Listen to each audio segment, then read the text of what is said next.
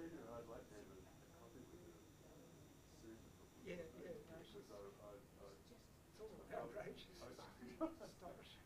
I've got a wee project I'd like to run past her here. She Excellent. might be interested in it. Yep. Okay. Oh, okay. Yeah. That's lovely, lovely, lovely.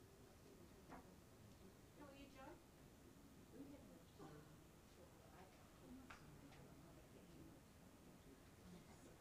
I'm very impressed with your piece in the Herald Oh, thank you. Yes, that got published.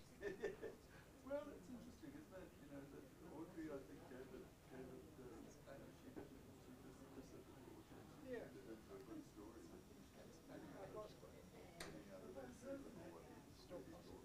Give it a few months. But anyway,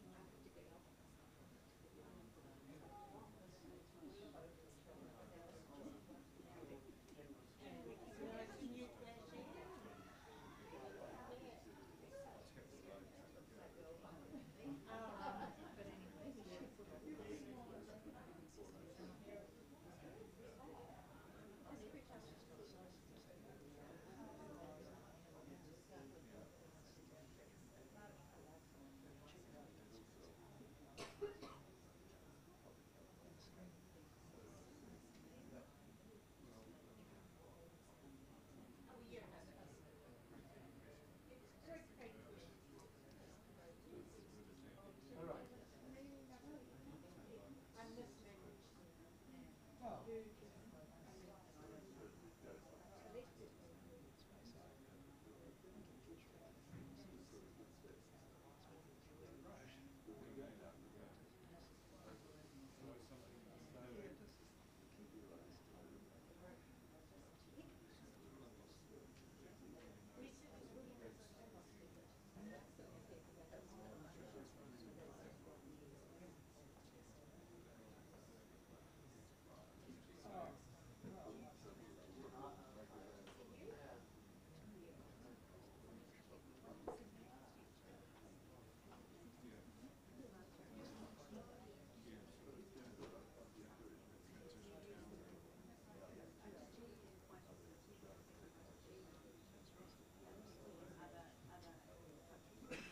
You want some company?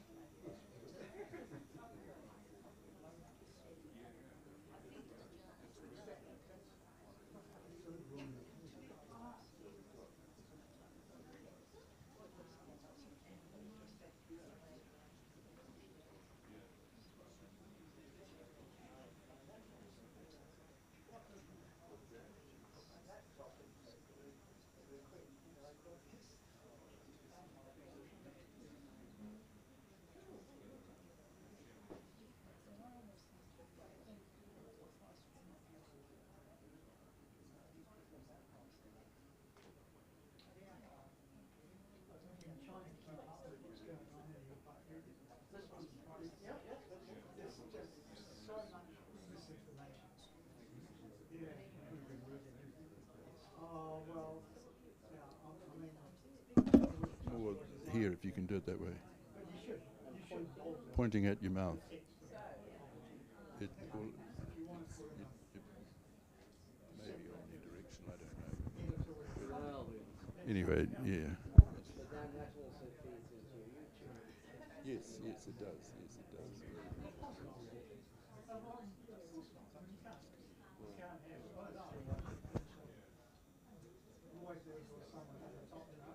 So what was your, you were back doing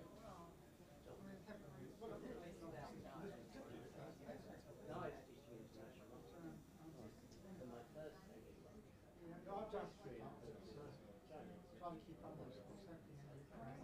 I've done a lot of reading on, quite a lot of reading on Russian history and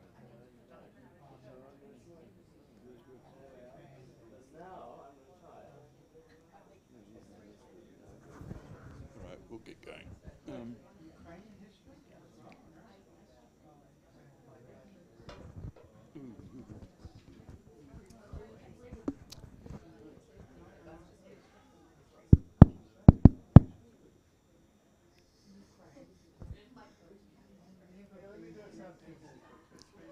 You want a sound test? Andre, is that what you said? Okay. Tim, do you want to do a sound test? Can you hear me okay? Yeah? Speak again, yes? Okay. I'm coming through okay? I can't hear me.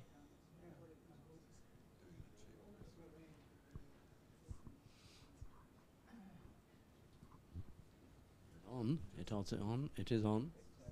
This one's Oh, see, the red is on mute. The red means on. Testing again. Can you hear me this time? keep going. Keep speaking. I'm keeping speaking, yes? Do you want to Speaking. add something? Yes? Speak more. Voice still on? Yeah, more please. Yeah, That's quiet. Well, speak again. I speak again. At the voice you're getting used to hear. The voice I'm getting used to. Well, good evening. No, That's the sort of voice. Yeah? Well, let's see. Are we working? We might be a little bit right. Yes, then. Hi, Margaret.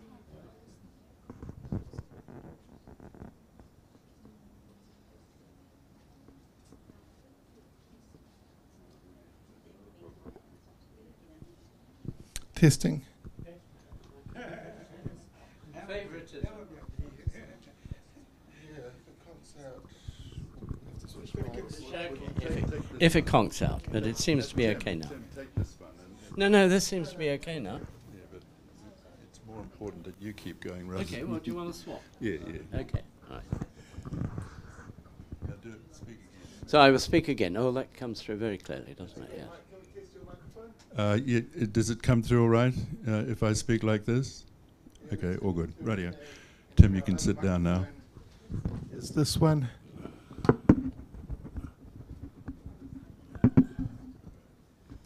I'll just do a little introduction. Please do. Tēnā koutou katoa. Mike Smith's my name. And it's my great pleasure on behalf of the Fabian Society tonight to present a talk by Dr. Tim Beal, who is going to speak on the challenge of Eurasia and multipolarity to American hegemony. And I have to say, this topic, I think, is vastly misunderstood, or not understood, I'd have to say, in Aotearoa, New Zealand.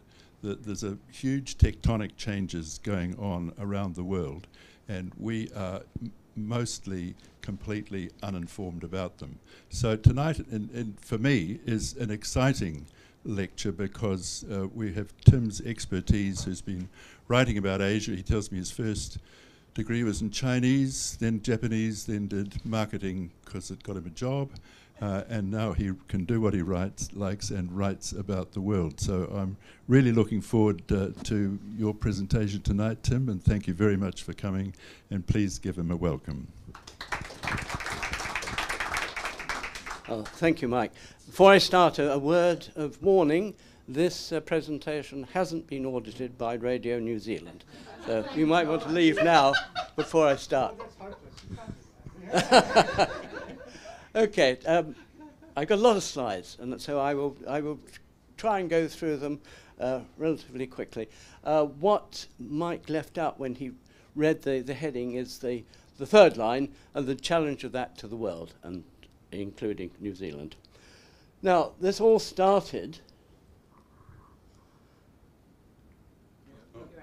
But there, yeah, because Mike saw this little article of mine in Pearls and Irritations, which I would recommend. It's an Australian website, Australian Web Journal, which covers a lot of the issues that you were talking about. Yeah? So that's well worth looking at. And that, in fact, was a variation, a development of this more somber article, and there are copies, or there were copies, of that available. There are copies on the table down the back. Right, okay. So, Weaponizing Europe, Countering Eurasia, Mackinder, Brzezinski, Newland, and the Road to the Ukraine War. So, that's fairly topical. So what I want to do tonight is I'm going to expand on that. I'm going to look not merely at Europe, but the other side of Eurasia, from Europe to East Asia. I'm going to develop the theme slightly, going from Eurasia to the question of multipolarity, and then talk about the implication for New Zealand and the world with that. Now let me start off with the element of continuity, which is US hegemony.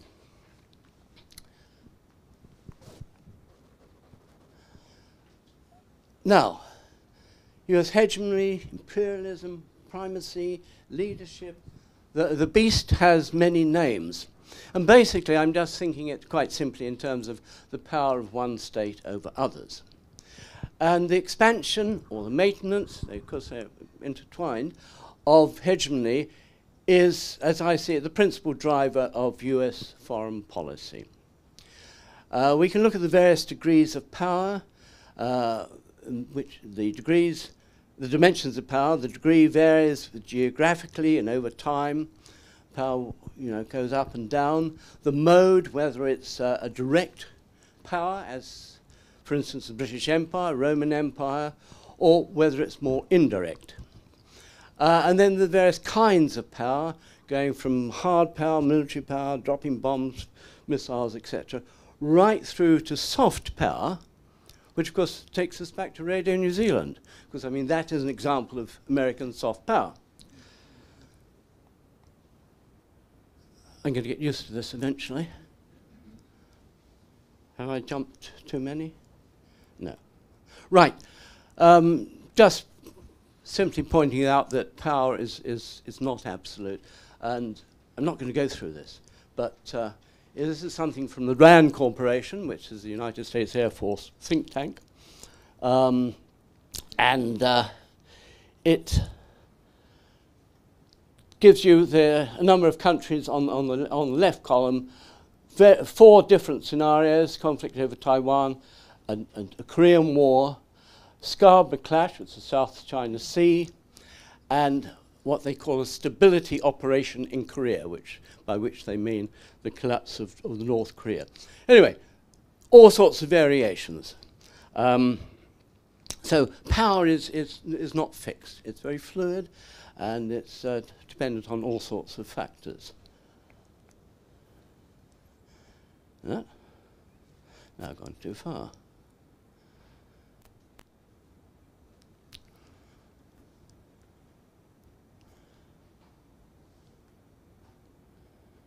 That's not going back, is it? Yes. Oh, it has now. Oh, God. Okay, Eurasia and hegemony. So Eurasia, it seems to me, is the principal objective and challenge to US hegemony at the moment. The objective is a matter of resources, energy, land, labor, and markets. And the challenge is that most of the countries challenging or resisting US hegemony are in Eurasia, mainly, of course, China, Russia, Iran, and others. So Eurasia is very, very, very central.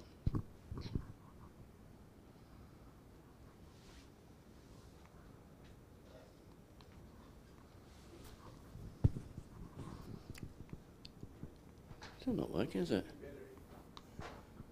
Can I just flick it on with a... I'll give it a new battery. A new battery.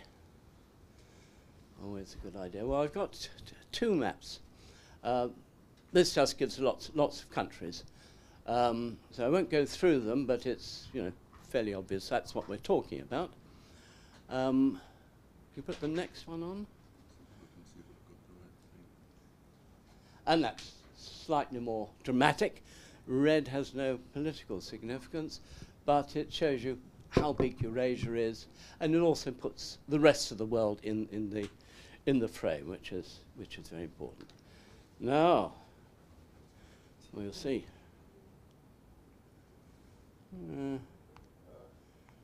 Did you buy these batteries cheap somewhere?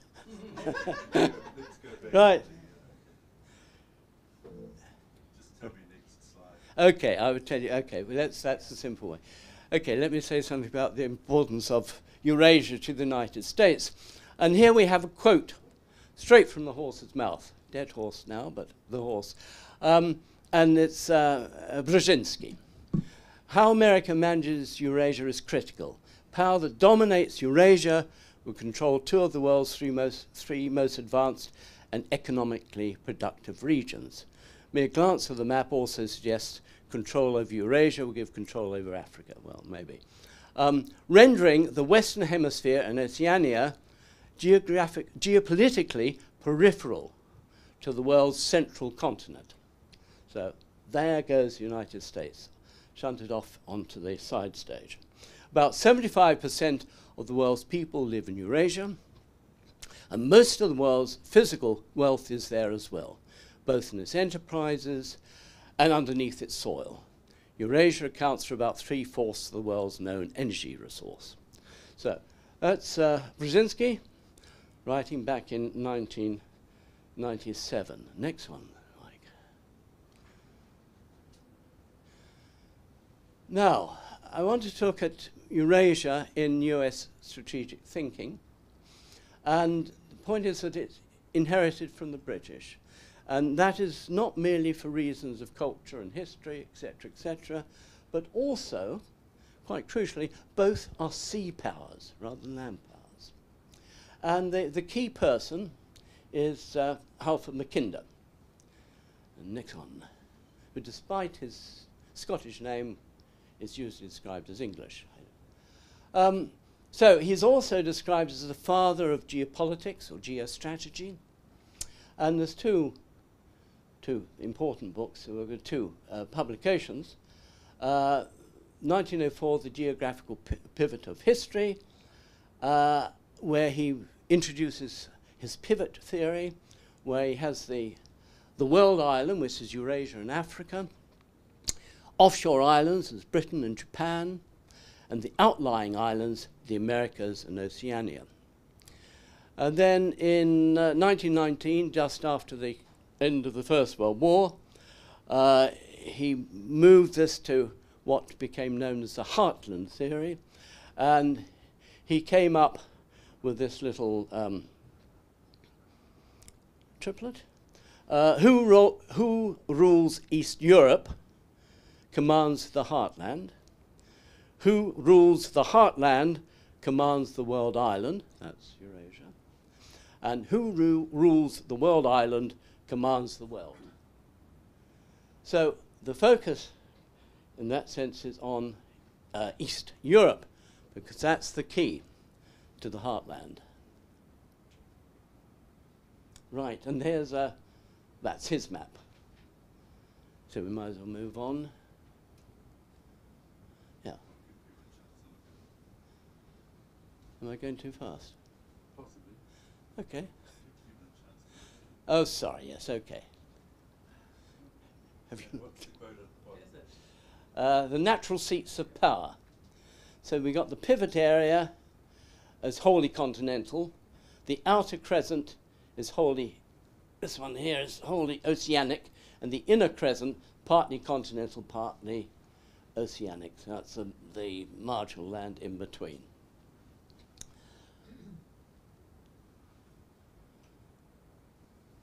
Right.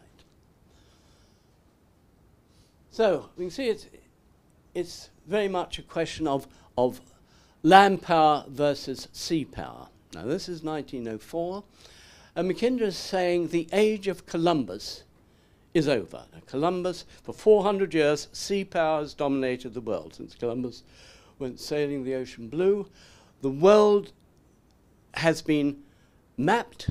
There's nothing left to find out. The world has been colonized.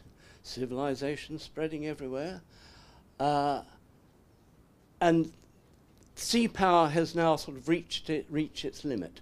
And what is happening at the same time is that land power is now in the ascendance. Now, of course, we could go into the question of the air and electronic modes of affecting all this, but this is 1904, so he's just talking about land and sea. Looks at the pivot area, and that's that big continental inner Eurasia, which in fairly recent historical times was controlled by the Mongols, the great Mongol Empire, the largest land empire in the world, and now controlled, in 1904, by Russia. He makes the interesting point that, as he sees it, it was Asia that created Europe. It was the thrust of migration and threat from Europe that created the Europe that we, from Asia, that created the Europe that we know today. European civilization is, in a very, very real sense, the outcome of the secular struggle against Asiatic invasion. And the key to these invasions, the key to the power of this pivot area is mobility. Now, of course, that's where Columbus had his advantage, because traditionally it was the sea, it was the water, canals, rivers, and the sea that allowed mobility. But the Mongols were different, because they had the horses. They lived on horses. So that's in the past, but now, and this is 1904, the key thing is the railways, beginning of the railway age. Next one. Right. Now, these are direct quotes from him. He says, transcontinental railways are now transmuting the conditions of land power, and nowhere can they have had such effect as in the closed heartland of Eurasia. Because railways transform America, South America, we know that, but nowhere greater than Eurasia. The Trans-Siberian Railway is still a single and precarious line of communication, but the century will not be old before all Asia is covered with railways. The spaces within the Russian Empire and Mongolia are so vast, and the potentialities in population, wheat, cotton, fuel, and metal so incalculably great that it is inevitable that a vast economic world, more or less apart from the sea world, the maritime commerce world, will there develop, inaccessible to oceanic commerce. Is not the pivot region of the world's politics that vast area of Eurasia which is inaccessible to ships, but in antiquity lay open to the horse-riding nomads, and is today about to be covered with a network of railways? There have been and are here the conditions of a mobility of military and economic power of a far-reaching and yet limited character. Russia replaces the Mongol Empire. Now, this is 1904, it's fairly prescient, I think. He saw things that most people didn't. And one example of that is, of course, China's Belt and Road Initiative, which is a challenge to challenge to seaborne commerce, which is, again, dominated by the United States or controlled by the United States. And so it's a challenge to commerce and military power that is seaborne. Next one. And this is an example. This is part of the American counteroffensive to the Belt and Road Initiative. There's an article from Washington Post, a triumphalist article a month or so ago.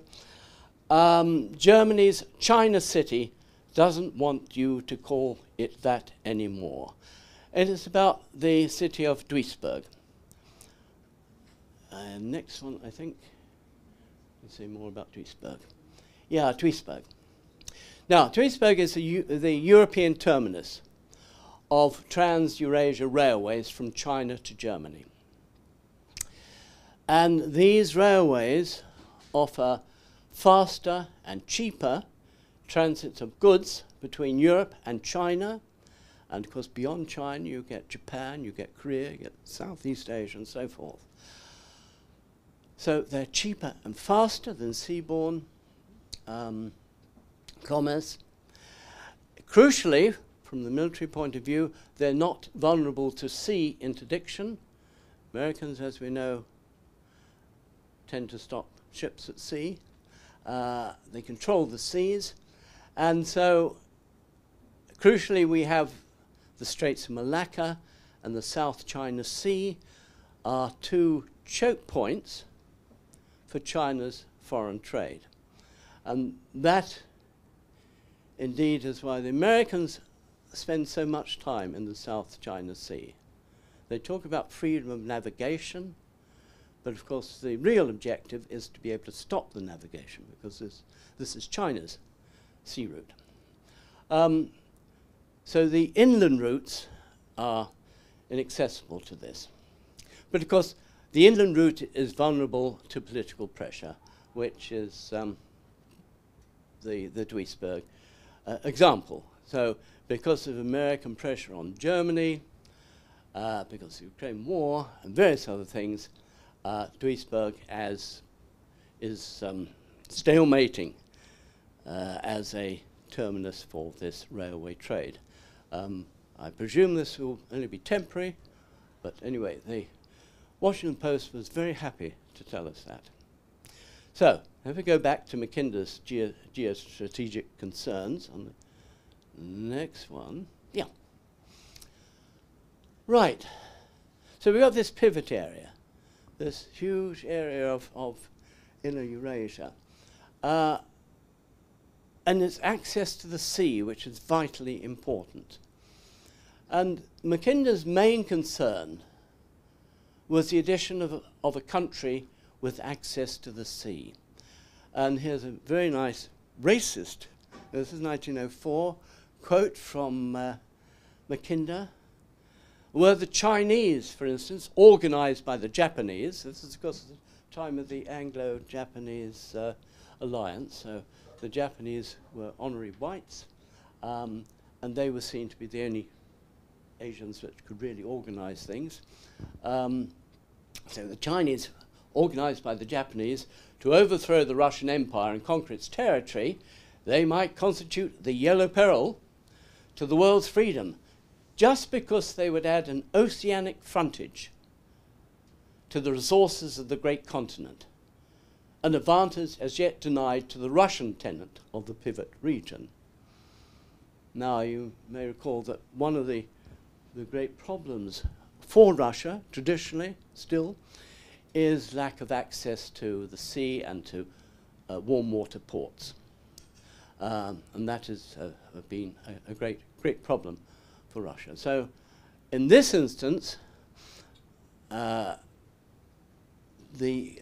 joining of China and Japan to Russia solves that problem. But of course, Mackinder's main concern was Germany. And so the other quote is the use of vast continental resources for fleet building, and the empire of the world would then be in sight. This might happen if Germany were to ally itself with Russia. So that becomes the big nightmare, or one of the big nightmares. China remains a nightmare. Germany is a more imminent nightmare.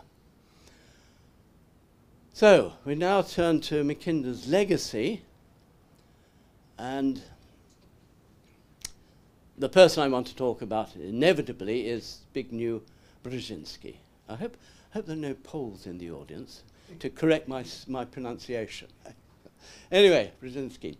So I want to talk about 3 strands of thought, 2 policies and twin objectives. The next one. Right, now, Brzezinski. He was born in a Polish Catholic aristocratic family. All those three things are important. And in fact, the family comes from Western Ukraine, which was then part of Poland, which is a reminder, of course, that all the, state boundaries, territorial integrity is historically quite fluid. So, Galicia? Galicia, yeah. Right, he was brought up in Canada, moved to the US, became an academic, then an official, and he ended up as the major, perhaps, strategist of US imperialism, with Kissinger as his big rival. He worked for Jimmy Carter. That's right. Yep, for Jimmy Carter.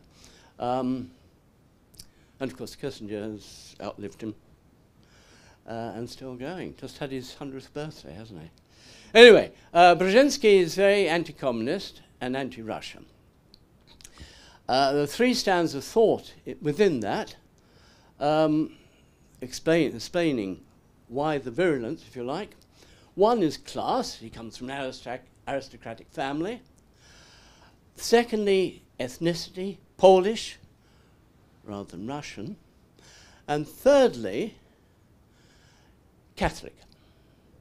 And here I want to quickly mention the great schism of 1054 between Catholic and Orthodox. A nice map on the next slide, just to remind us.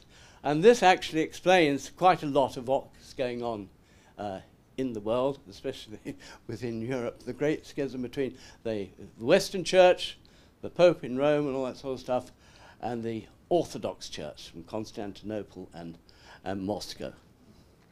And Kiev, we see up here, is at this stage, is very much in the Orthodox area.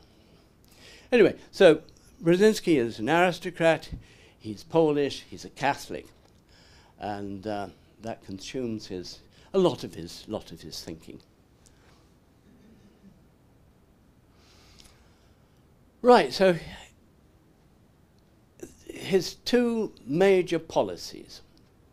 One is the use of religion against the Soviet Union. And the prime example of that is inflaming and supporting Islamic jihadism in Afghanistan, the Mujahideen, which, as we know, had various results. It led to the destabilization of Afghanistan, the ending of the modernization project in Afghanistan, if you like, Soviet intervention and then withdrawal, the victory of the Taliban, 9/11, the US invasion of Afghanistan and then Iraq, general devastation of the Middle East, with refugees to Turkey and to Europe. And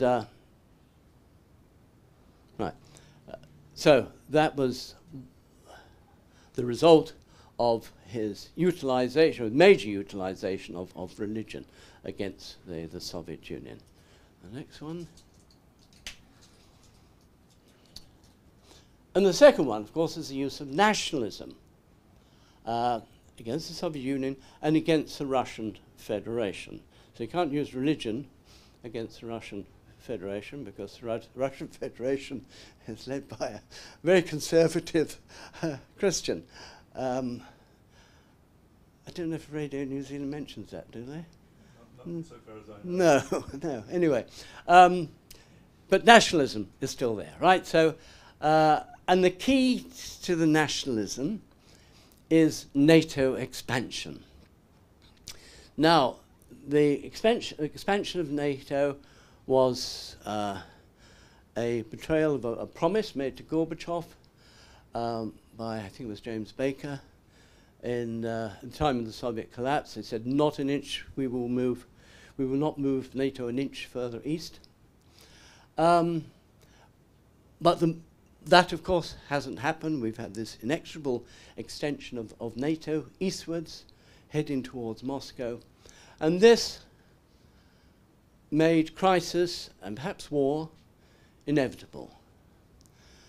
And there have been multiple warnings about this. I mean, it's all very well established. And here's some of the names, many more. George Kennan, which the architect of the Cold War, US Cold War policy. William Burns, who was American ambassador to Russia and is now heading the CIA. And he sent a very important memo back to Washington. I can't remember the year, 10 years ago, 12 years ago, something like that, which was, it was subsequently leaked. It was confidential, but it was leaked. And the subject line was "Niet" means "niet," no means no. He's saying, when the Russians say that NATO expansion is red line, they mean it. John Mearsheimer, you might have come across him, famous scholar, realist, political scientist in the United States, does quite a few YouTubes nowadays. Jack Matlock, who was the last American ambassador to the Soviet Union, and various others. So there is this sort of consensus that NATO expansion will be intolerable to Russia, and if you carried it on, something's going to happen. And one of the subsections of that happening was, in fact, the acceptance, perhaps a promotion, if you like, of ethno-nationalism within Ukraine, what are called neo-Nazis, which led to discrimination against the Russian population of the Ukraine at that time, about 20% of the population, which then led to the separatism in the Donbass, and from 2014 to from then on, there was a campaign by the government in Kiev, a military campaign to reconquer this area. And it's all to do with ethno-nationalism.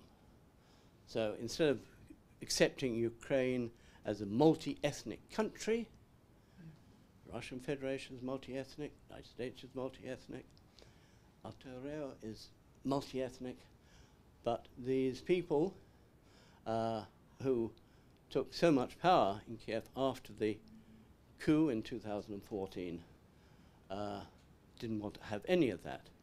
Ukraine was Ukraine, and that was it. Next one. Right. So why is he doing this? Okay, so two objectives. One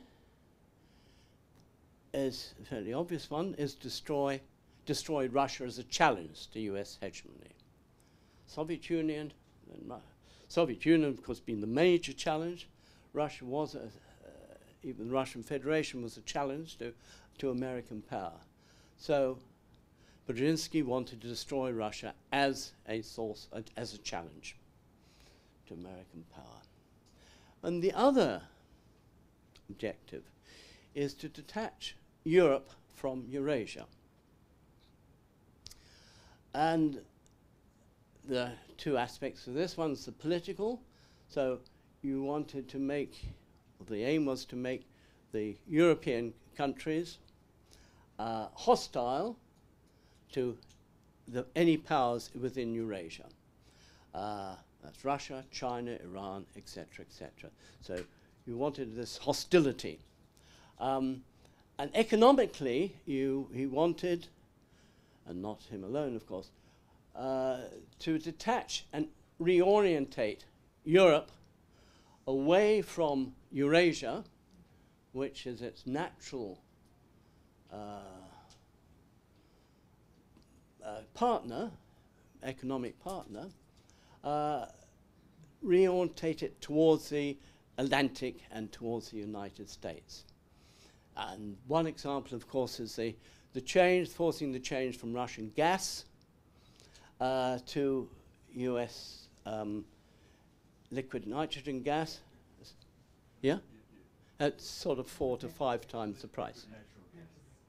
Liquid natural gas, yes. Yeah. Yeah. All these scientists in the room. Yes. Okay. But anyway, there's the price differential. And also to hamper Europe's trade and investments relationship with China.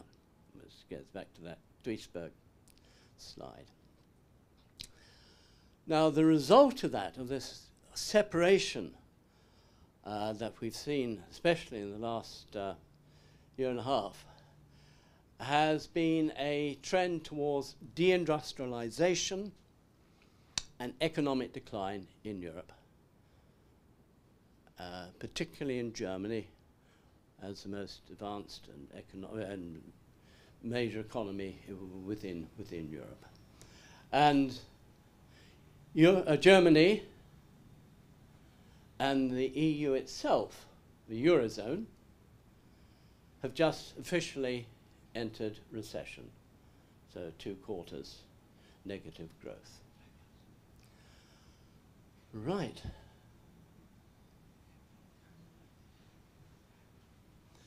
Now, all sorts of complications and contradictions within these policies.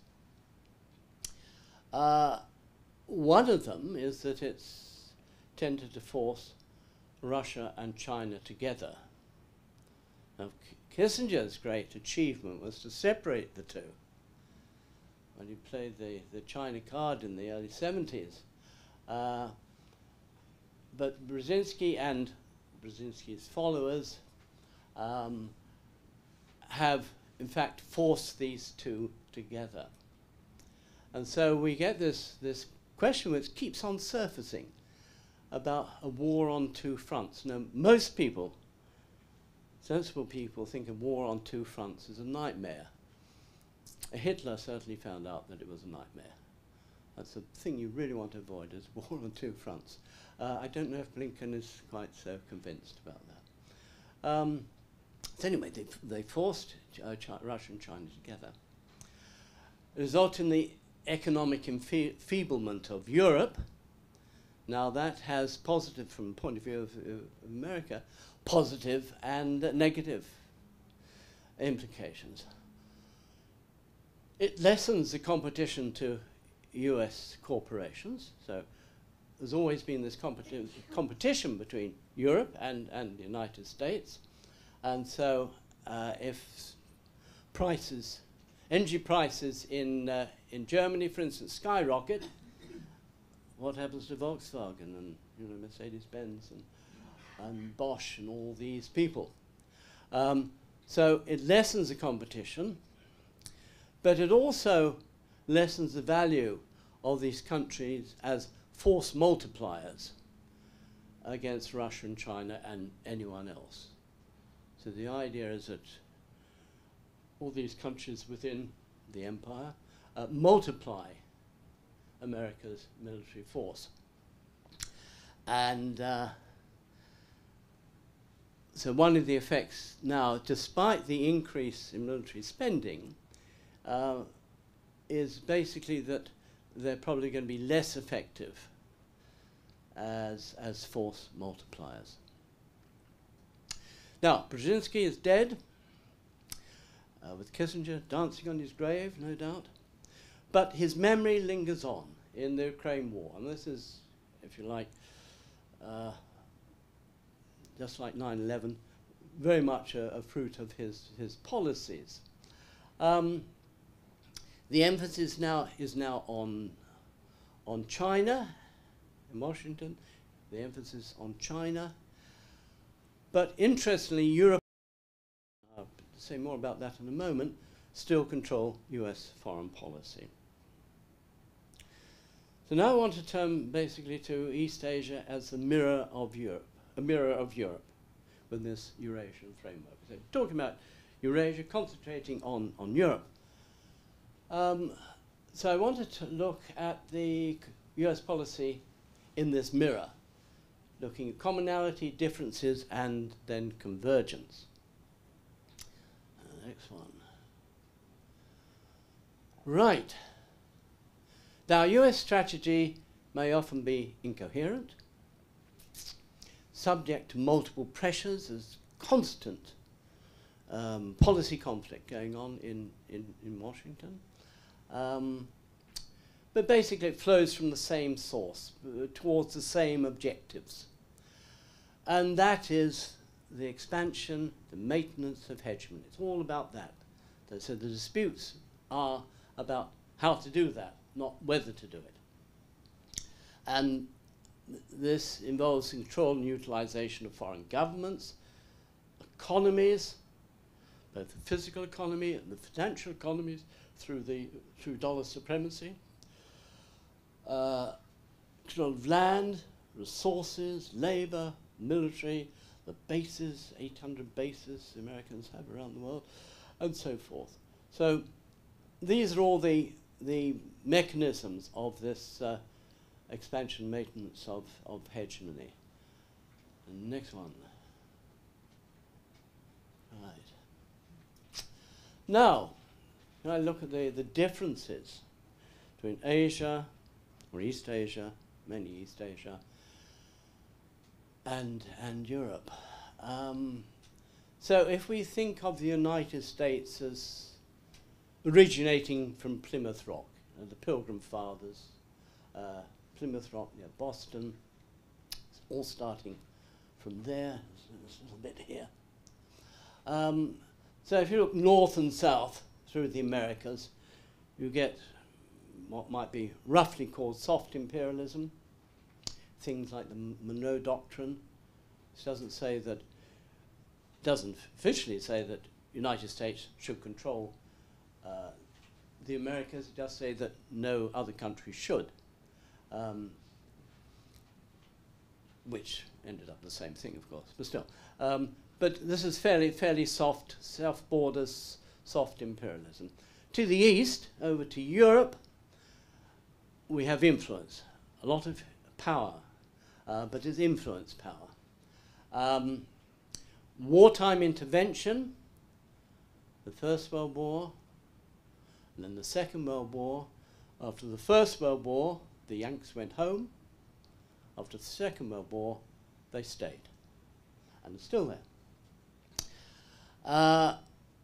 And so we get, in Europe, we get all these American bases, which are very important, and I mean they use the bases in Germany are used to control operations in Afghanistan and Africa and what have you. It's, the bases in Europe are very important, and then of course NATO. But the West, going to the West towards Asia, things are very different, because there it is basically physical conquest. From Plymouth Rock here, you get this conquest across continental America, taking land from Mexico, taking land from the American Indians and Native Americans. One of the great genocides in the world. We get, here's some of the things. The Spanish-American War set things really going in terms of foreign expansion outside the continental landmass with Cuba, and particularly the Philippines, which became America's first major overseas colony. But also, during this process, we get this various islands within the Pacific are taken by the United States, various forms. Guam is on that map, Hawaii, and so forth. Right. And then, sorry, and then you get to China, you get to Japan, China, Korea, on the far side of the Pacific, which then becomes an American lake. Now, despite this, and despite all the differences we've been talking about, US foreign policy has been and is still dominated by what we might call the Europeans, people with European backgrounds, ethnicity. So Biden, of course, plays up the Irish card.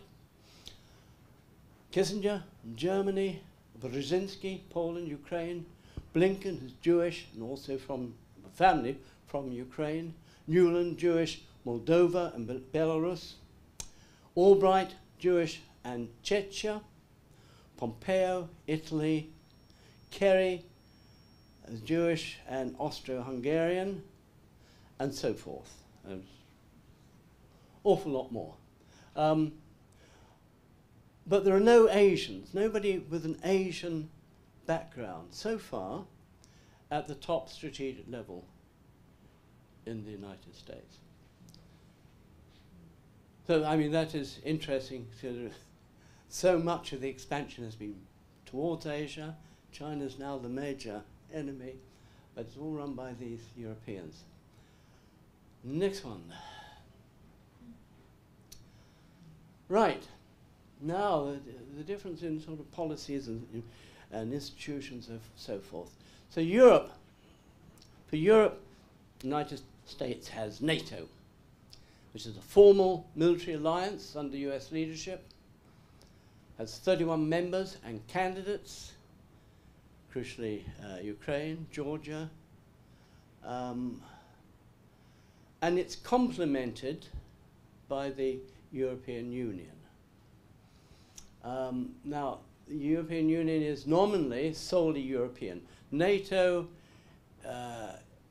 has a military alliance. The top person is an American general. The person who makes the tea, who does does a lot of the speeches and public awareness, etc., is the Secretary General, is European. Stoltenberg at the moment, though he's finishing up soon. And they work very much closely together, especially on the strategic aspects. Now, that's Europe, but we're in Asia. It's basically a matter of bilateral ties. There are groups, but nothing really comparable to NATO. So in the past we had CETO, Southeast Asia Treaty Organization, which was finished in '97. The Quad now, the Quadrilateral Alliance, Japan, United States, Japan, Australia and India, but India is playing very hard to get. AUKUS, Australia, United Kingdom and the US, and they've got their eyes on New Zealand. That's another issue. And the Trilateral Alliance between the US, Japan and South Korea. And all these basically are sort of bilateral alliances, hub and spokes and all that sort of stuff. Not quite the same as NATO, but, next slide. It's unlikely, I think, that the United States will create an Asian NATO. And people do talk about it, but I don't really think that's on the cards. For one thing, NATO is too democratic. The decisions on accession, for instance, have to be by consensus, and that's why Turkey was able to veto Sweden's entry, because Sweden had political activists, Kurds, was giving sanctuary to Kurds. So that was a dispute between Turkey and Sweden. Turkey was able to block Sweden's entry. Will there be a global NATO? Well, again, all NATO's wars traditionally have been what they call outside area. So we have this strange situation, North Atlantic Treaty Organization, as I say, was officially a defensive organization concerned with the North Atlantic. Its only wars so far have been aggressive wars and outside the North Atlantic. being Yugoslavia, Afghanistan, and Libya. And the Ukraine proxy war is sort of an exception to that. It's coming back home. At the same time, NATO is building partnerships in the Indo-Pacific. Next slide. Is that right? No, sorry, wrong one. No, I've done the wrong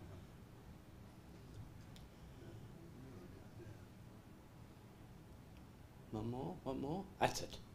I'm not going to spend time on this, but anyway, the green is the partnership countries. Colombia, I don't know how exactly how they get chosen, but anyway, the main ones we're interested in: South Korea, Japan, Australia, and New Zealand, partners to NATO.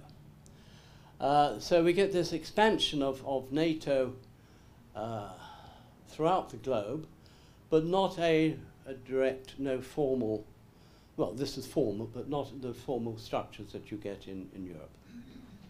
Next one. Right. So, the convergence pincer. So, as I see it, there's going to be no formal Asian NATO or global NATO, but we get, in effect, this network of alliances to contain Eurasia, converging and intermingling. So in the late 1940s, we got a pincer developed in Europe against the Soviet Union, and then with the Korean War, Japan and base in South Korea coming in on the other side, so a pincer on Eurasia. And what was separate in the past is now being melded into one. So it's, they're coming together.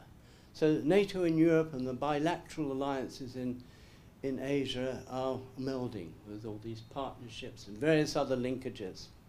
And we get this concept of theatre combination. So we get the Royal Navy, for instance, sending its aircraft carriers off the coast of China, which must be one of the silliest things to do, but still.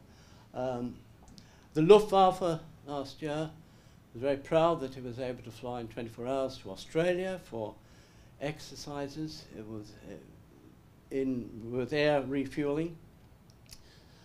So we get all these European military forces being displayed in the Indo-Pacific as a warning to China.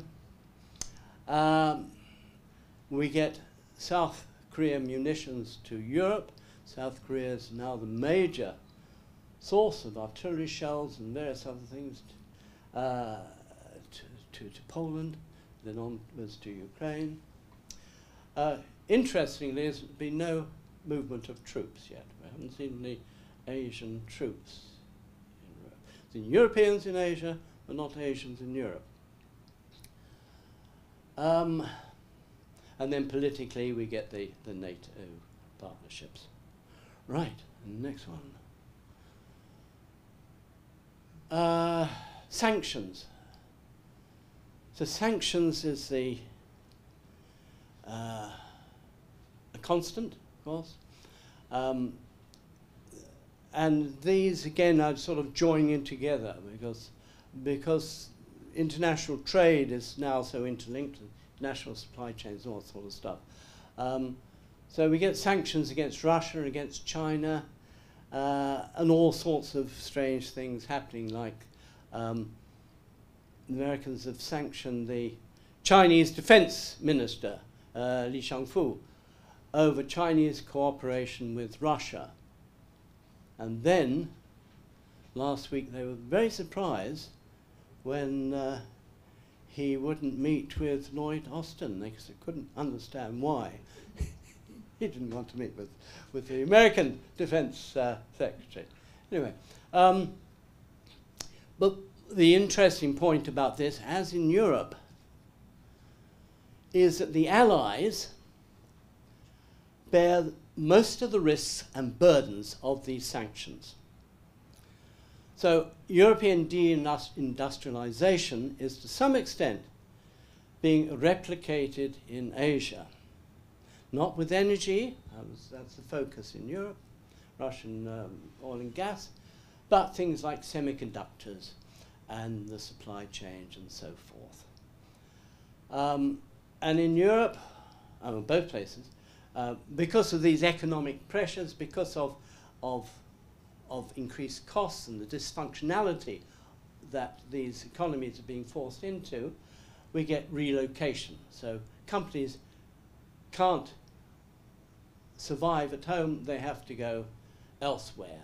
So in Europe, and especially for Germany, companies are relocating to the States, some are going to China, and so forth. So that's a big political issue. And in East Asia, we get pressure on South Korea, Taiwan, semiconductor companies, and various others. Semiconductors is the main focus at the moment, to relocate to the United States. And the result of all this is, as we might expect, trade deficit, economic decline, and even, this is an interesting one, threats of bombing. And so a few quick examples of those. I won't, time is passing, I won't spend. This is, okay, so Korea, huge, Korea used to have very large, substantial, most of the time substantial trade surpluses. Now it's into trade deficits, and a major reason is it's being forced to comply with American sanctions against China. Because China is a major trading partner. If you're not allowed to trade with China, then of course you've got problems. So there's South Korea. Next one. This is chips. This is the semiconductors. The CHIPS Act in the United States leaves chip makers, semiconductor manufacturers, facing a choice between US and China. So their primary market and an intermediate market, so forth, part of the supply chains was with China. If they're forbidden to do that, they've got problems, and they're being forced to reorientate towards the United States. Right, next one. Yes, I promised you something on bombing. This is quite interesting. Robert O'Brien, who was Trump's last national security advisor, has come out and said that if the Chinese take over Taiwan, if the mainland China, if mainland takes over Taiwan, the island of Taiwan, the province of Taiwan, the US will blow up the semiconductor factories in Taiwan. The Taiwanese government was not too pleased with that, but that's what he said. Whether they would actually do it, we don't know. But the thought, perhaps it's the thought that counts. Yes. Right, next one. We're nearly at the end. Don't panic. Yeah, remilitarization. So we're getting this. Both sides of Eurasia.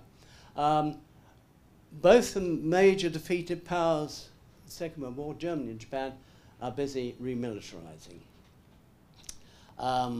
So Japan on the path to becoming a military greater power. Despite its peace constitution, Japan is very formidable, a military power and becoming increasingly so. And I say our friend, your friend, somebody's friend, has just signed a military agreement with Japan. So remilitarizing Japan, we could say more. So, and then there's enhanced militarization. So the countries which weren't officially demilitarized are being forced, are volunteering and what have you, to greatly increase their military expenditure. So here, our part of the world, South Korea, Taiwan, Australia, New Zealand, all upping their military expenditure as part of this policy. And next one. Right. So if we look at Eurasia and the flanks of Eurasia, despite all these differences, lots of differences there, but there is this overarching commonality. Europe and Asia, East Asia, peripheries of Eurasia, and the constant theme, point of view of the United States, has been the utilization and, when necessary, the sacrificing of vassal states. Through economic warfare, so we get the debilitating Europe, South Korea, Japan, kinetic war. In Europe we have the proxy war in Ukraine with significant NATO involvement in training and weapons, in intelligence and surveillance and reconnaissance, and so forth. And all the tanks, a lot of the tanks used in the current offensive are German Leopards and things like that. So there's a lot of NATO involvement, and direct involvement, direct fighting between NATO or perhaps NATO powers outside NATO, such as Poland, is a distinct possibility. There's a lot of talk, a lot of danger of that happening. In Asia, of course, we get Taiwan as the main bait, the idea that the United States can force a war with China over Taiwan.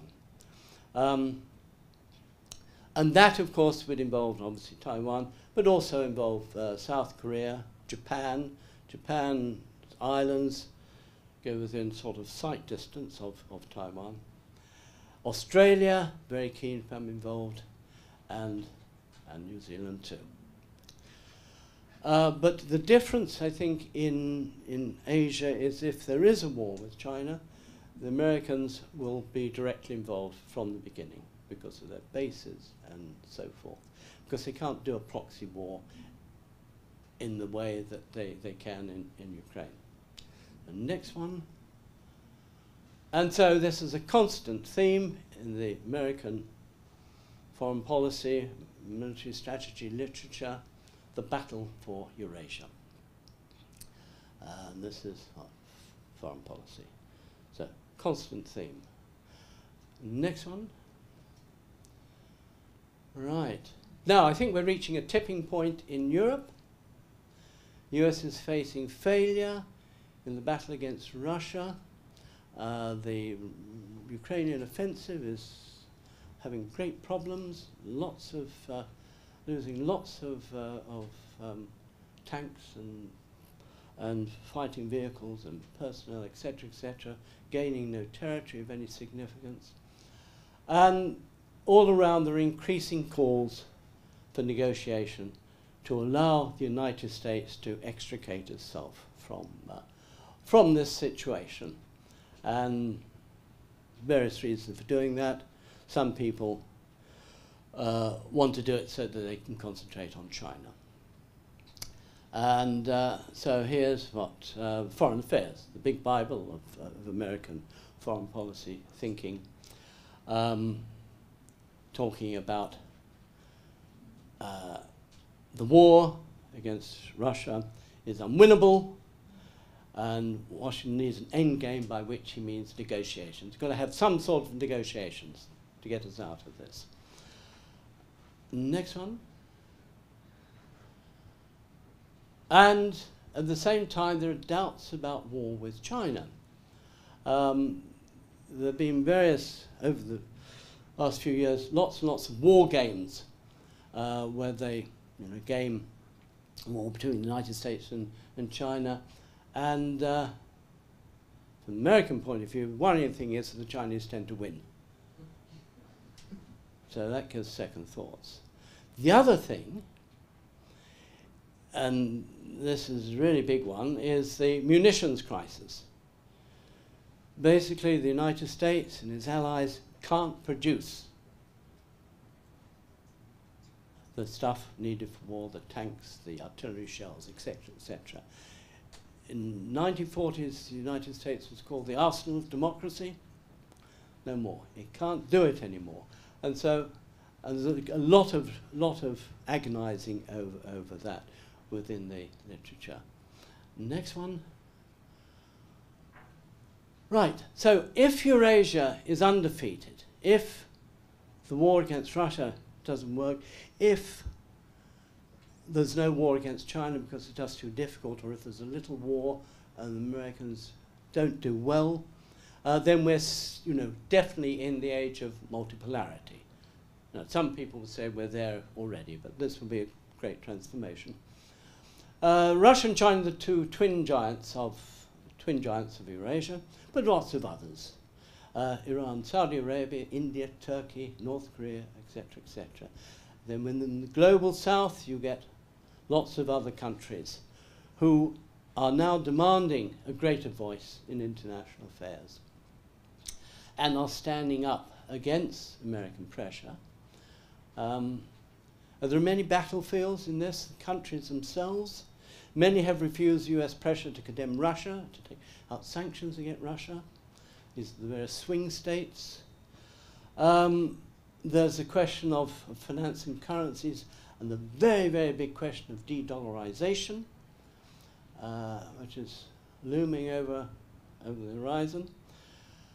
And then there's conflict within the organizations, the conflict between the concept of the United Nations and what the Americans call the rules-based international order, which means, of course, American rules. The SCO, the Shanghai Cooperation Organization, various countries are lining up, joining a queue to line up to join that, sorry. And then there's the BRICS.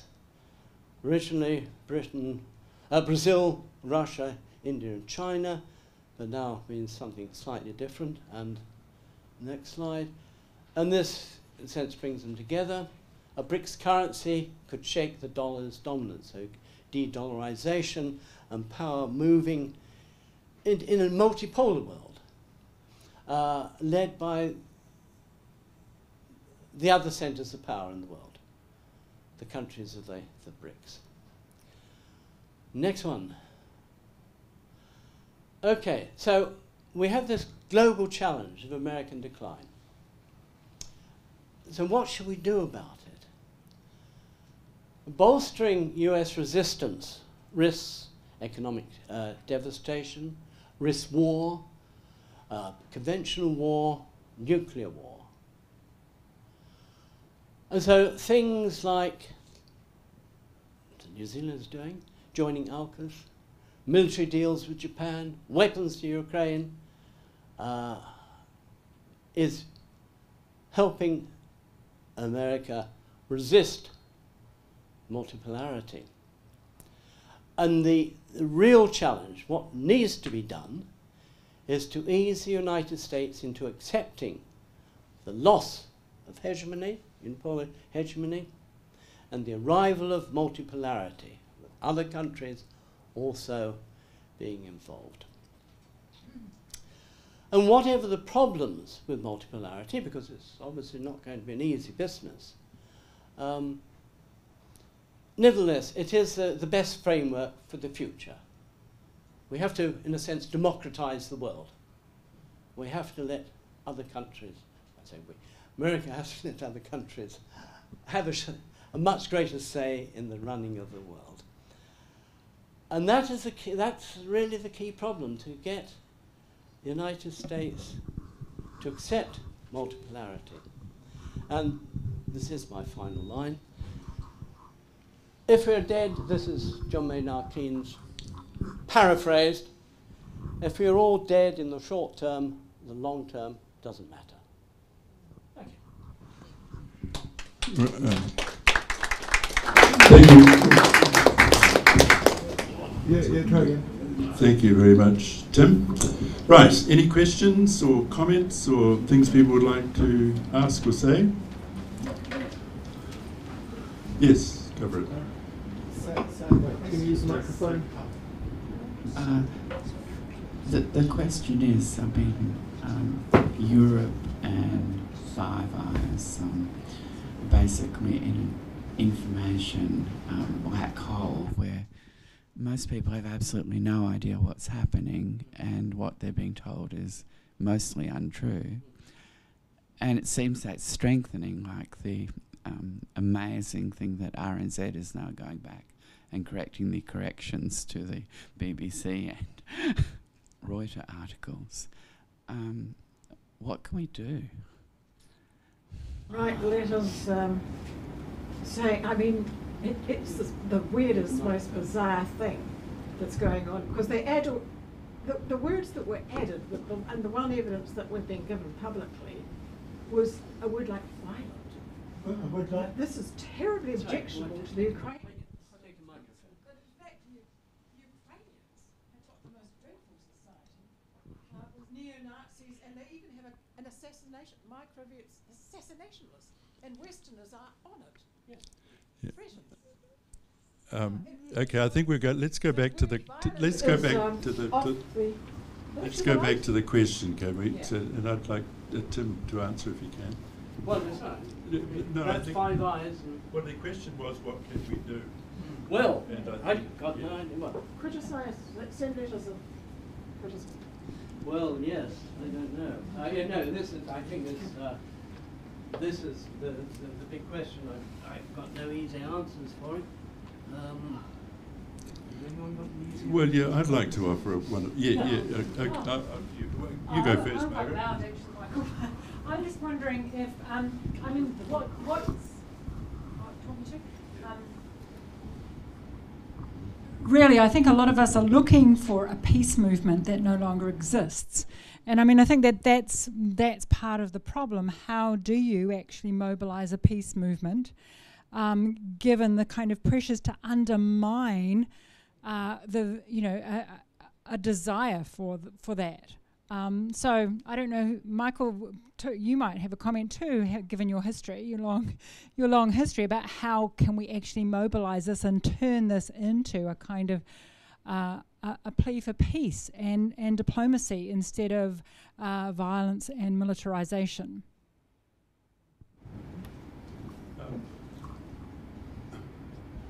I think that's absolutely a crucial step in the process. Yes, I think several things I think we can do, and one is to inform ourselves about what is actually happening. And I think part of why I'm so grateful for Tim's presentation tonight, because what he's talked about is what's happening in the world that is actually positive in a lot of ways.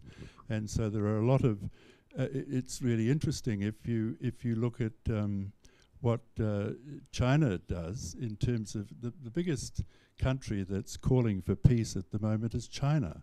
The most significant diplomatic outcome in the world in the last long as I can remember is the peace that China has brokered between Saudi Arabia and Iran. And whatever we think of those countries, it's a massive achievement to bring together Shiite Iran and Sunni Saudi Arabia, so they're now talking to each other. Syria is moving back into the Arab League, which it was expelled from after actually Russian intervention, among other things. So getting information now. Tim mentioned Pearls and Irritations. That's a really useful website to go to, because they're mostly Australian diplomats, former diplomats and academics, but they're all actually writing about peace and the problems in Australia, which is so close to us. Australia is also the country, of course, that twists our arms on everything they can, arms and every other appendage they can get hold of, and is quite militaristic. So there are websites like that. I read Pepe Escobar, who's talked about the bricks and the Belt and Road for years. And Tim has left us an article here tonight that's available to take away. It won't cost you $50, which it would if you wanted to go via the university or the way they run those things. So that's the first thing. The second thing is, yeah, the peace movement has fallen on hard times. I'm well aware of that. But there are some shoots happening. So there is a group starting to resist any notion that we should join AUKUS.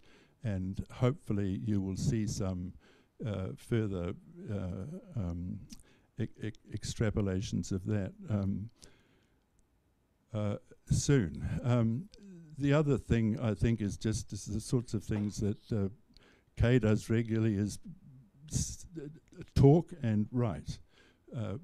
Put your views, talk to people, and it's not easy because you know the wash of propaganda has been very hard or very strong, and this is what this thing about that we're going through with Radio New Zealand at the moment, which is I hope will open up a lot of things that haven't been, because as one commentator said, to say that Radio New Zealand has been pro-Kremlin is about as absurd as it gets. So yes, it is, but the keys are, as always, I think, information, discussion, and action where one can find things to do. Right. Sorry. I mean, I've right.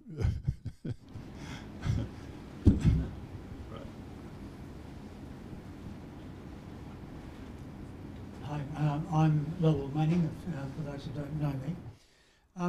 I wanted to come back on the genesis of the current foreign policy, if I can. Now that was developed in the late 1980s as the project for the New American Century. And that's still today the baseline for all of American foreign policy. Now that policy was developed by a very small clique of people. You may know them or know about them. I do suggest that you all go and check yourself because they're actually all of the same ethnicity. And so my question is that group of people is still dominant in the policy establishment in the United States today, both in the military and particularly in the foreign department. You know? So my question is, well, we can't do anything about what's happening in America, you know, but can you conceive of some way whereby the power, it's a massive power that they hold, of those groups, that small clique, can be broken? What you said, you said it's crumbling. Well, I think American power is crumbling. The power of the neocons, I don't know.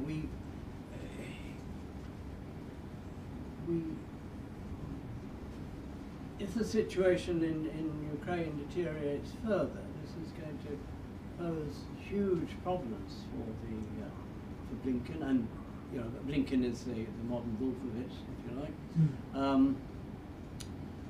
What are they going to do? And we, you know, it's very worrying because they might escalate the war. They might go to nuclear war. They, you know, anything is possible, because they're going to find it very difficult to scale back. So, well, I think I think to go back to what Margaret said, I think we can't directly influence that group of people who have been consistently there for about 10 or 12 through several. But what we can do here is say we are standing for peace. I mean, why is New Zealand joined in a war in Europe? Why has New Zealand not saying we shouldn't be fighting the Ukrainian people that are being sent to their death that we should be against that, and our government should be against that, and we shouldn't be joining in NATO, which is a North American, North Atlantic organization, and we live in the Pacific. Our backyard is our part of the world is the Pacific, and we wanted to stay demilitarized and denuclearized. So it's up to us, to be honest, not to worry too much about them, but start demanding here now what we want to see and what we want our government and any government, to be honest, to be stressing, and that is peace. Okay, I think. Right. Okay. Yes, Kate. I was about to close on that note to counterpoint Tim's close here. But the Americans, they've failed in Vietnam, they've failed in Afghanistan, they've failed in Iraq, they've failed everywhere. Yeah, but the point that the foreign policy establishment, the whole works over there stays exactly the same, whatever we say. Yes, I know, and they. But what I'm saying, what I want to say, and what I want to conclude on, just so, is that it's we can influence what we can influence, and we start with anything that you want to change. You start by analysing where are you at, and what could you do next, and what would be the most useful thing to do. And my suggestions are: seek information that is supportive. Don't read bullshit. Don't read all the things that make you anxious or mad, or just I get all of this stuff in my news, in my email feed from people. Oh, what a terrible thing. Oh, don't go there. Just delete. What's positive? What can take us forward? And particularly in our environment, where do we raise questions, challenge set beliefs, and continue to argue for a peaceful Aotearoa and a peaceful world. And on that note, I'd like to thank Tim very much for his presentation, which I found tremendous, and I hope is the start of a greater understanding about what A, is happening in our world, and B, what we might do about bringing about a better one. Thank you.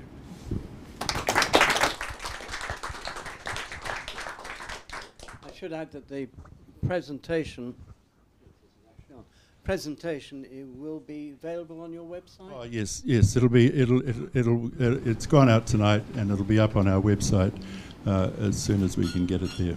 And don't forget Tim's article down the back.